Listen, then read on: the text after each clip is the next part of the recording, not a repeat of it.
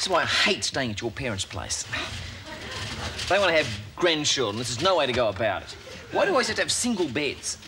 Ian, it's just for one night, and they don't have another double bed. They don't have any double bed at all. That's the problem. Well, they like it that way. Oh, it's weird. It's weird married couples sleeping in separate beds. They have single beds for a reason, Ian, because Mum likes a soft bed and Dad likes it hard, right? Mum likes to sleep under a window, Dad can't stand fresh air. Mum likes eating in bed, Dad can't stand crumbs. You mean it's genetic, crumbs in bed? Ian, I don't drop crumbs in bed. Well, somebody does, Mary-Anne. Well, it's not me. Oh, I see. There's some secret visitor who breaks into our house every day and puts crumbs in the bed, blunts my razor, squeezes the toothpaste in the middle, takes all the toilet paper and then shoots through. Is that right? Maybe. Oh. I'm going to sleep. Good night. Good luck to you if you can go to sleep. Look at this. Look at this. Look at this. Look at this bed. Shh. Don't move around so much. What's wrong? Makes a bed squeak. What's wrong with a squeaky bed? Well, I just don't like it, all right? Just don't move. What are you talking about, Mary-Anne? Why can't I move in the bed? It's a squeaky bed. Don't make so much noise. It'll make my parents think things. What things? You know. Mary-Anne, we're married. I know, but I don't want them thinking we're doing stuff, all right?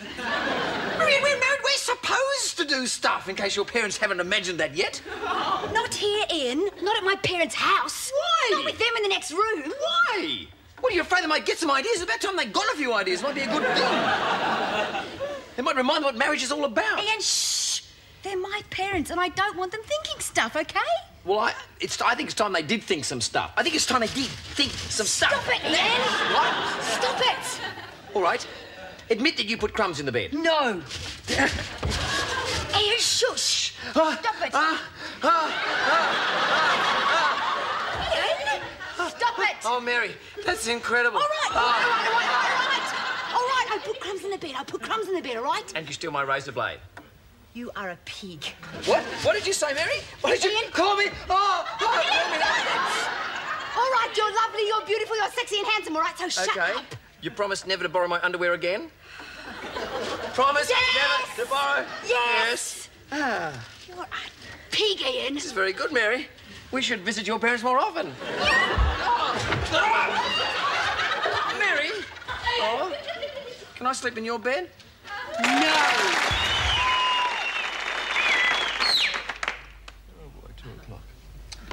Parties, parties, parties.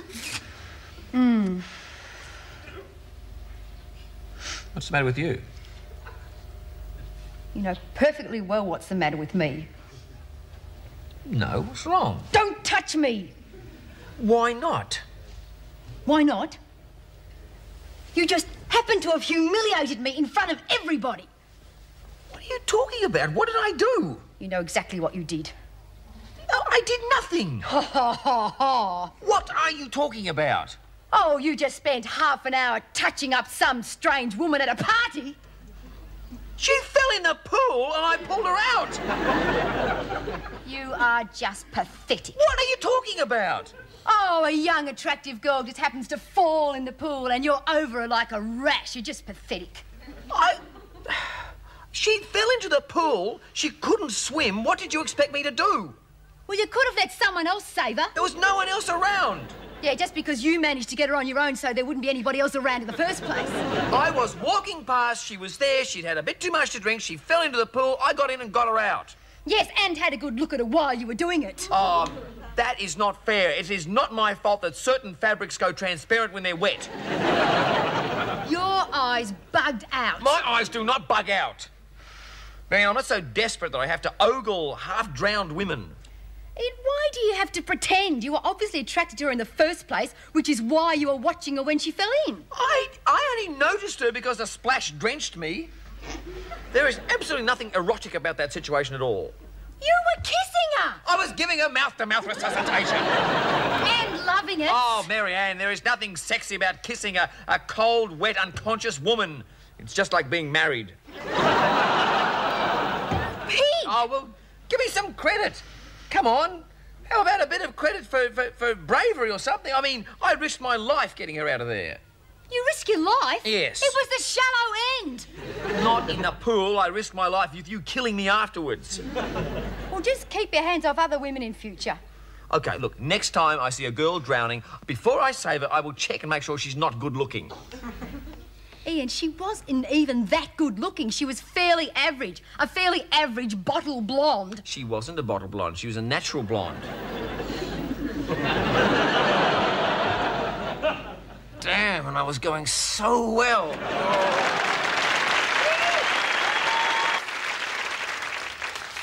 I hate this. I hate this. This is the worst idea anyone ever had.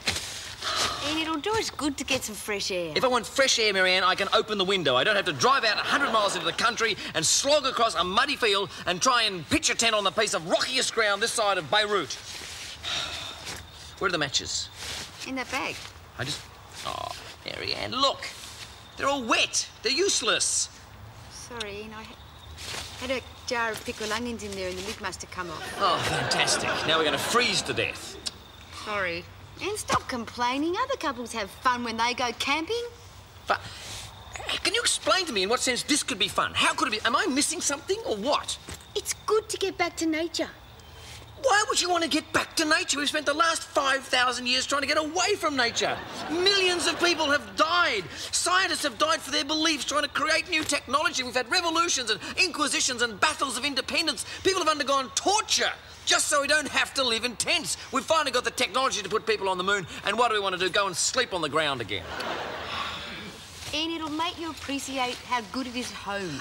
I know how good it is at home. I can picture it vividly. I can see a bed and a warm shower and a book I can read. Instead, I'm sleeping on the ground in the middle of rocks with wet clothes, and there's nothing to eat but one can of baked beans.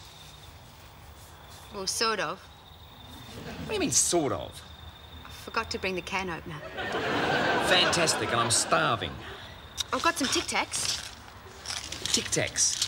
Mary-Anne, what kind of person comes camping with a can of baked beans, some pickled onion and some Tic Tacs? I thought you were packing the food. I thought it was packed. What's in that bag? Well, my toner, my moisturiser, my cleanser. I can't stand it. I can't stand it, Mary-Anne. This is the last time we ever do this. Why can't we go to a motel? Ian, stop complaining. Look, I found it's a very nice dry location, didn't I? Dry. Can you imagine how hard this thing is? How did you find this spot? What's it meant to be? There's something over here that just feels like a trunk of a tree. I can't sleep. I can't go to sleep because the whole thing digs into me when I try to roll over. What digs in? This root or whatever it is. Well, chop it off. Did we bring anything to cut with? Yes, in there. Oh, wow. Relic of your Boy Scout days, no matter. All right. Ow! What was that? Clank? Clank, Mary-Anne? Mary-Anne, when you put the ground sheet down, was there anything under it? Some bits of wood, some metal stuff.